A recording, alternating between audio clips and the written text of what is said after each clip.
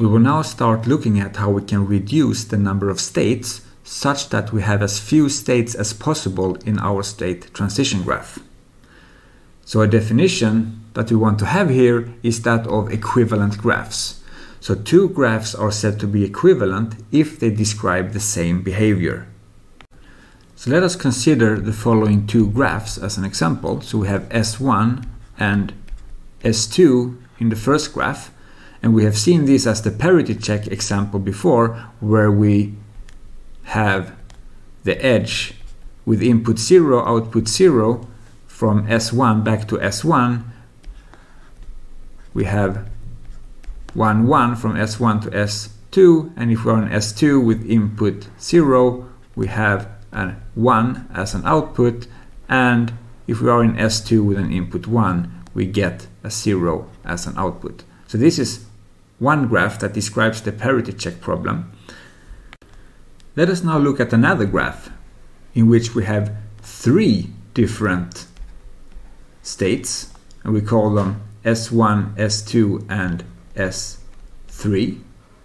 So this graph looks in the following way. So from S1 we will have, with input 0 we will have output 0, and we go to S3. When we have input 1, we go to S2 with an output 1.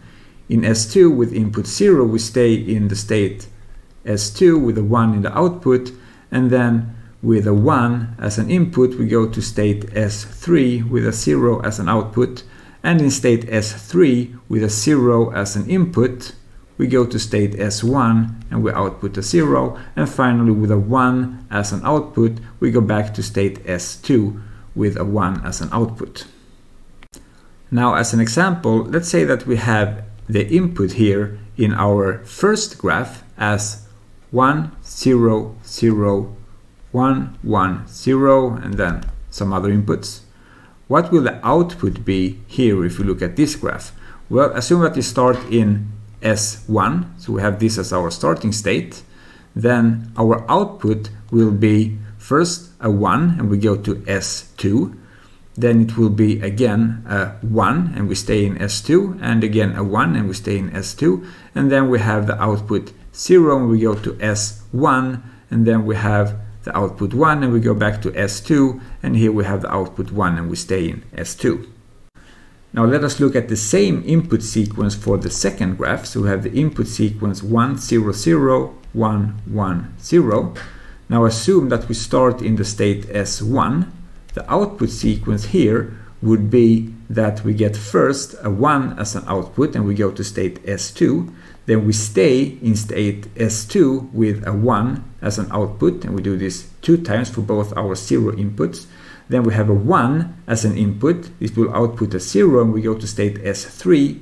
Then with a 1 as an input we go back to state S2 with a 1 as an output, and the 0 here will let us stay in state S2 with a 1 as an output.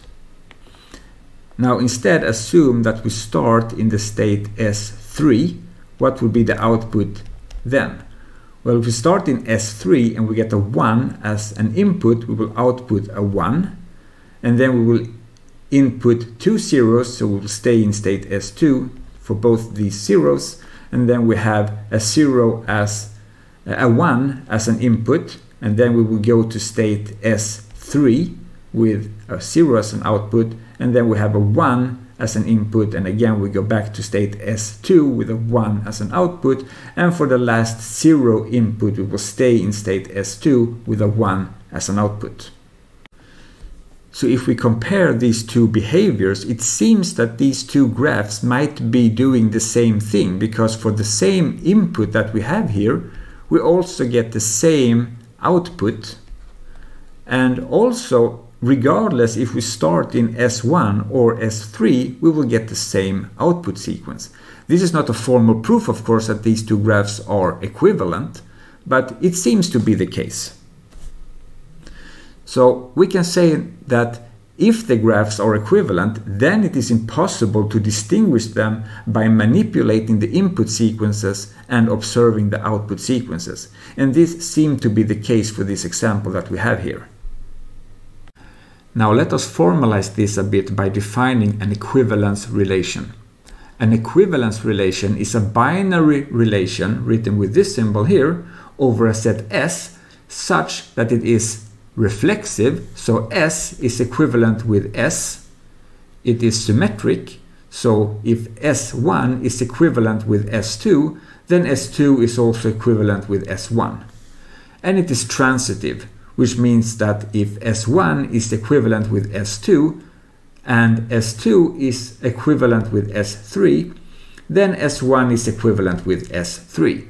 And this should hold for all our elements in the set S that we call S, S1, S2 and S3 in these relations. And an equivalence relation over a set S partitions this set S into disjoint subsets.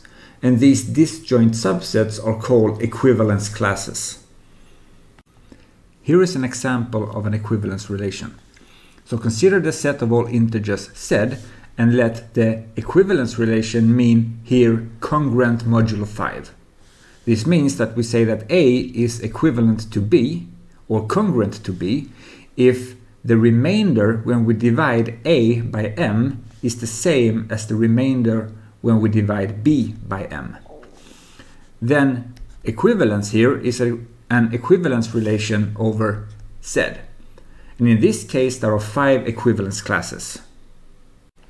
There is the class where we get 0 when we divide by 5, where we get 1 when we divide by 5, when we get 2 when we divide by 5, where we get 3 when we divide by 5, and finally where we get 4 when we divide by 5.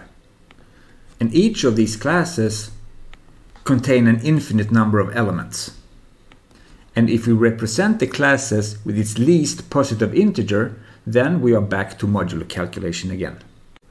So we now have the following definition for state equivalence.